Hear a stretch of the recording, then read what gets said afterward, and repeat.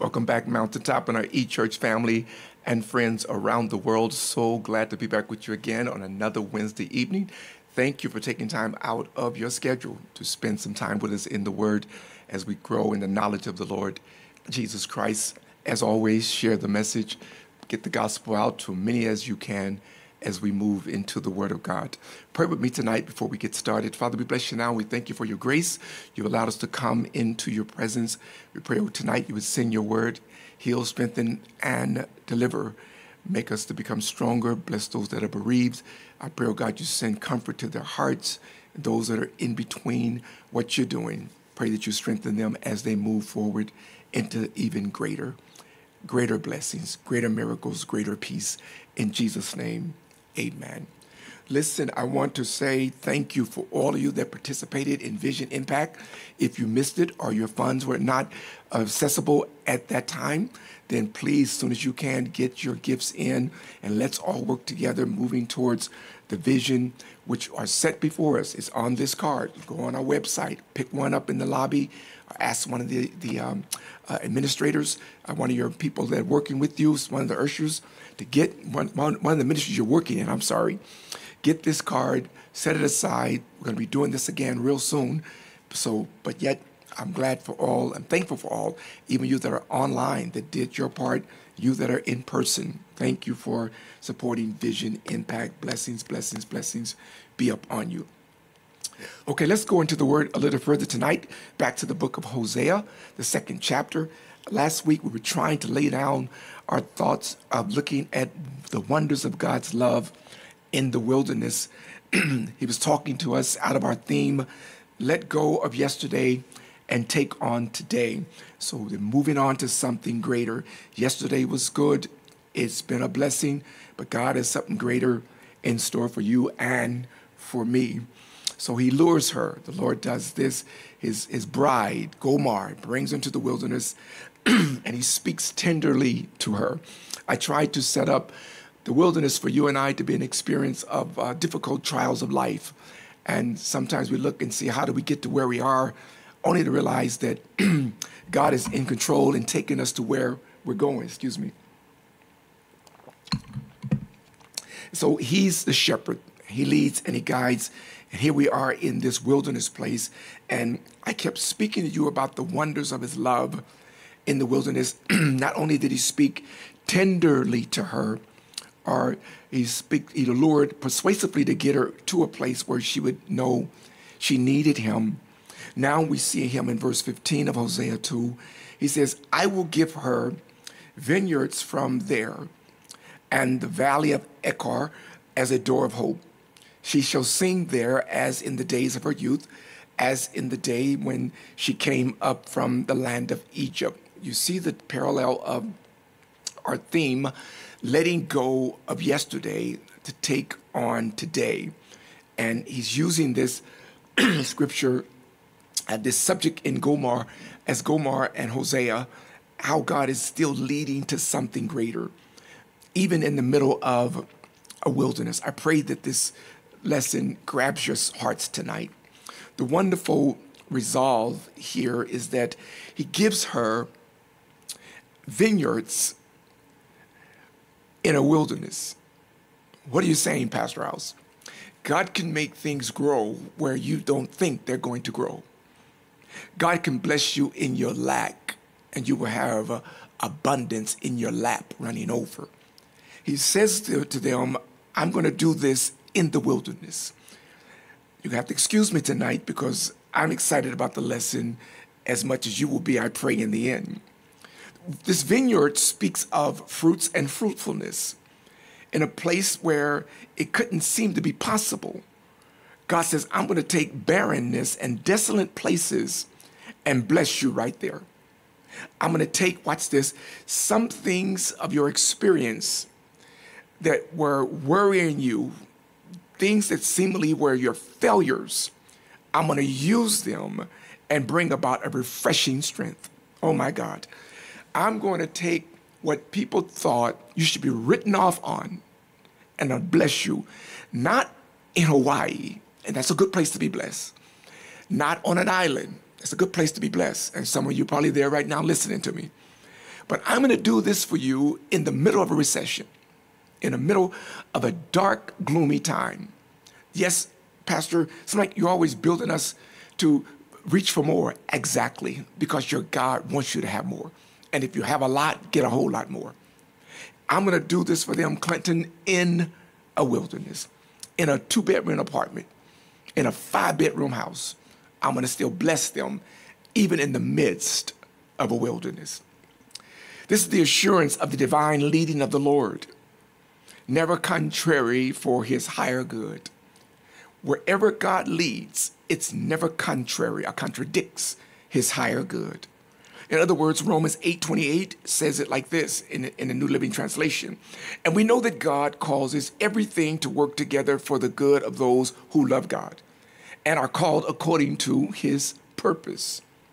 For them, God has a purpose for you. He has a purpose for me. And wherever he's calling me to, people will see you walking through your wilderness and begin to talk about you and say, look, I told you that was going to happen to them. But they don't understand who is leading you. And if God led you in it, he's going to lead you through it and bring you out of it. Oh, my God, put that in your spirit. If he led me to it, he's going to lead me through it and bring me out of it. God's hand is never out of harmony with his heart. Where his hand is, his heart is there. He's not going to break you or crush you or destroy you. He's tenderly speaking to you tonight in your wilderness. And he says, I'm going to give you a vineyard right in the middle of your wilderness. I'm going to make you fruitful in a barren place. His wisdom never contradicts his love. Never does that. So joyfully and confidently we trust him, thanking God by the Holy Spirit that he has allured us to this place. I'm going to lure you to Las Vegas. I'm going to lure you to go and purchase something that's too big for you to handle. I'm going to lure you to this place. And in that place, you're going to be fruitful. God is awesome, church. He leads sometimes, and where he leads, even through the valley, it's an experience to see purpose that comes to destiny. And God starts doing a new thing. Watch what happens more in this text of Hosea 2:15. I will give her the valley of Echar as a door of hope. Now, if you studied Old Testament in Joshua 7:26, it was in Achan, in this valley of Echar, where they took the things that they should not have taken. Achan took them, and there Achan died. And it became the valley of suffering, because here is where they disobeyed God again, Joshua 7:26. But the people now came and broke that thing off because they offered up Achan because he was disobedient and his family. And God removed the burden from them. And that place became a valley of troubling forever. So they never want to come back to that place where you take what belongs to God. I'm talking about giving a little bit. You better hear it. I never want to come back to the place where I take what belongs to God. I always want to give him rightfully everything that belongs to him. Here is where we get the subject matter, or in the valley of Echar, the valley of trouble. But here's the hope and the wonders of his love, even in the valley of Echar. I'm going to give you a door of hope. I'm going to do something here, even in the midst of trouble. In the gateway of trouble, I'm going to give you hope. I'm going to bring a new door of hope. I hear the Holy Spirit teaching us tonight, saying to someone, God's getting ready to open for you a new door of hope. I'm going to show you my wonders in this wilderness. Fresh vineyards are coming. Hopefulness and large liberties are coming your way. We are about to experience God's hand, even in the midst of trouble sometimes. A deep sense of weakening takes place when you become helpless to not know what's going to happen. But God said, remember, I'm leading you. You will not dread or fear the troubles that seemingly are surmounting around you, because God is leading. But never just think that when you're doing spiritually great and progressing and climbing, that's all God has for you. There are times you come to a valley of trouble for God to show you that his hand is still on you. And it's a place where he can have you lay down and rest, even in the middle of a valley. Let me talk to somebody tonight. Come closer. Pastor House, I thought when it's good, it's good. Sometimes God have you in a place to trust him when it's challenging and it's not so good. Isaiah says it like this in 65:10. The Lord, in NIV, the Lord says to them, the valley of Echar, a resting place for herbs or for stock, for my people who seek me. I'm going to make this valley of troublesome place a resting place, a pit stop for God's glory. You're only at an intersection. You're not at a dead-end street. God is doing something right now in your life, and he wants you to rest and trust him. Yea, do I walk through the valley of shadow of death. I'm walking through it. Can't fear evil because God is with me. It's not a reckless not fear. You don't stand in the middle of the I-15 and say no cars are going to hit me. No, you bring your faith to understand that's not where God wants me to be, in the middle of the I-15 freeway and hoping that nobody hits me. No, but when he leads, he's already prepared a way. I see a river. I see a gorge. I see a way being made, a door of hope. Hallelujah. A door of expectation. God is going to swing something great into your life and show you and I wonders even in the wilderness. Isaiah 59:1, he says over there, tying this all together, behold, the Lord's hand is not short that he cannot save, neither is ear heavy that he cannot hear. Wherever you're at, God's hearing you. Even right now in your prayer time, in your morning devotion time, God hears you. And he wants you to know that he's coming to your rescue and your aid. And even in the midst of all of the troubles that seem surmounting around you again, he says, I'm going to tell them that I'm going to give them a vineyard and a door of hope in the valley of trouble, in the place of Echar, in the place of trouble. Peter understood the reaching hand of God in Matthew 4:14-30. He said Peter was sinking and looked away from Jesus. He said, listen, keep your eyes on me while you're walking through here, Peter. You got out the boat, you stepped out, but keep your eyes on me. Matthew 14. Peter gets out the boat, and when he saw the winds and the waves, he began to sink. And he said, Lord, he cried, Lord, save me. And the Bible says in Matthew 14:30-31, he says, and the Lord saved him immediately. Jesus stretched his hand forth and caught him. I believe the Lord's hand is stretching tonight, catching somebody, catching you in your depression and in your thinking you're alone and nobody's with you and nobody cares about you, catching that single parent mom and catching you going through this horrendous divorce and catching you going through this time of financial strain, catching you at the top of your mountain says, I'm still with you. Come back to me. I lured you over here. You got all the money you can ever amount. You got everything the heart's desire, but you don't have me. You need me back in your life. So here I am. I'm bringing you now in Hosea 2:15. I'm bringing back the joy of your youth. Where a few Sundays ago we were in service and Pop Wesley came and they tapped me on my shoulder and said, Pop Wesley is here. And I went back to where he was at 88 years young. Pop is dancing like a young man, just shouting and jumping. I said, Lord, let me get to 88 and don't forget my dance. Don't forget my praise. Don't forget how I made it this far. I said, Pop, do you want to sit down? I said, I don't want to sit down right now. I want to shout. I want to shout. I said, then shout, Pop. That's somebody that understands how great God has been. Could have came and took us a long time ago, but he still got us here for a reason. So that's a man saying, I'll bless the Lord at all times. And his praises will be in my mouth. God says, I'm going to give you the joy, Hosea 2:15, the joy of your youth. Every now and then you should take a moment to go by a little elementary school or high school. Just sit out on the street. Roll your window down and listen to the joy of youth, the days of innocence, the children on the schoolyard playing. God's bringing the church back to the place where you're worry less like your children. They just come home and ask Dad and Mom, where is it? I need. V-Bucks, put some on my card. They act like the money grows on the tree. They act like you got it like that all the time. That's the joy of your youth, where you trust God again like you used to when you first believed him. As a mother knows what a child needs, our Father knows what we need. I believe somebody tonight wants to get back to that place of joy, that place of happiness, even in the wilderness. I think you said it like this: don't wait till the battle is over. Shout right now. I think your joy is depicted on where you're at right now, not when you come out, but you're going to praise like Miriam did in Exodus 15 when they crossed the Red Sea. Before they took another step, they picked up the tambourine and begins to dance and praise God. So get your shout back, get your praise back, get your happy back, get your joy back, because God is doing something right there. Hosea 2:15, right there in your wilderness. He's bringing vineyards. He's giving doors of hope. And my God, he's bringing the joy of your youth. Isn't God awesome tonight, church? I hope you're enjoying this word. I hope you're enjoying this word. You can have your joy back. You can have your singing back.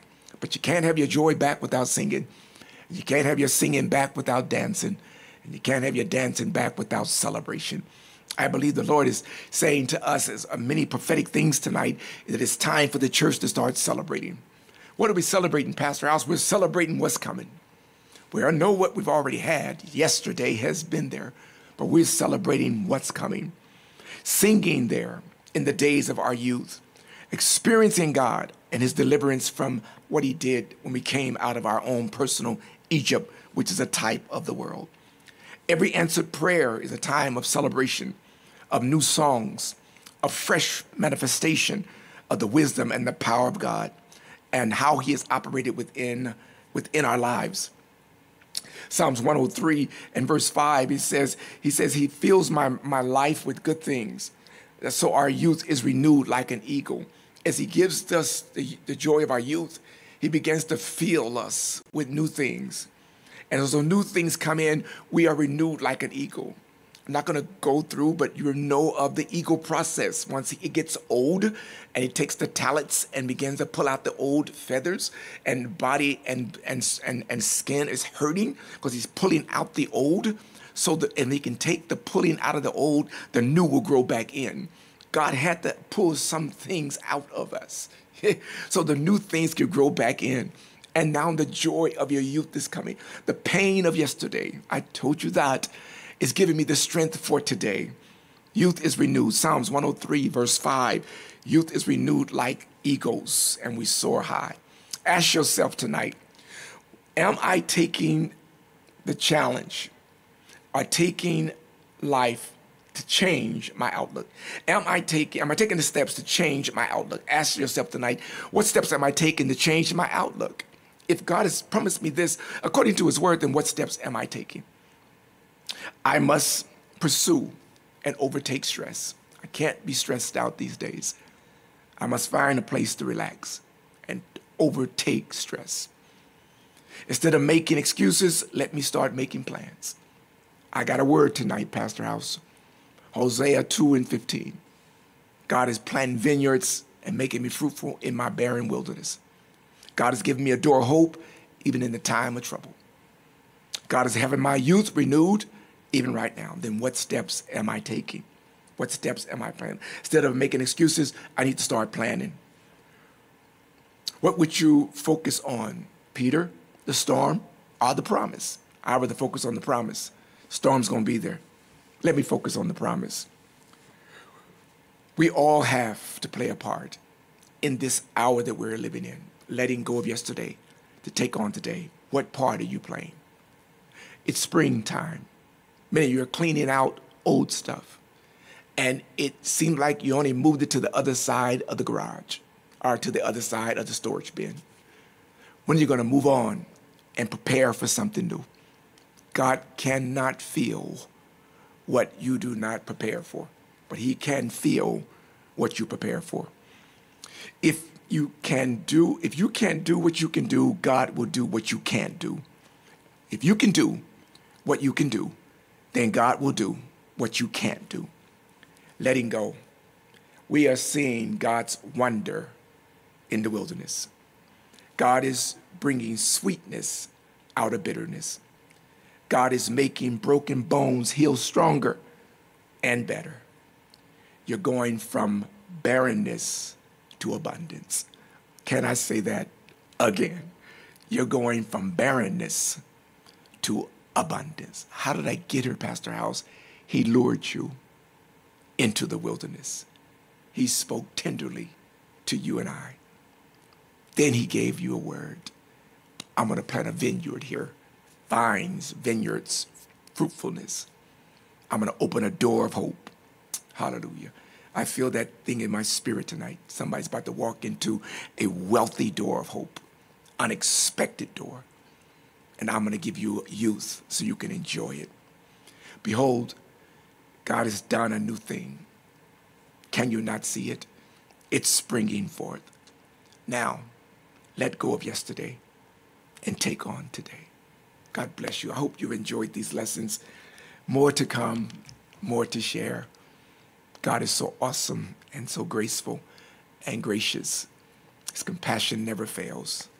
This is your season of increase and abundance in Jesus' name. Father, bless now. Strengthen our hearts tonight. Let this word and the meditation of our hearts be accepted in your sight. Let us go forward in you and gain ground. Heal us, strengthen us, and deliver. In Jesus' name, amen. God bless you, beloved. We'll see you real soon.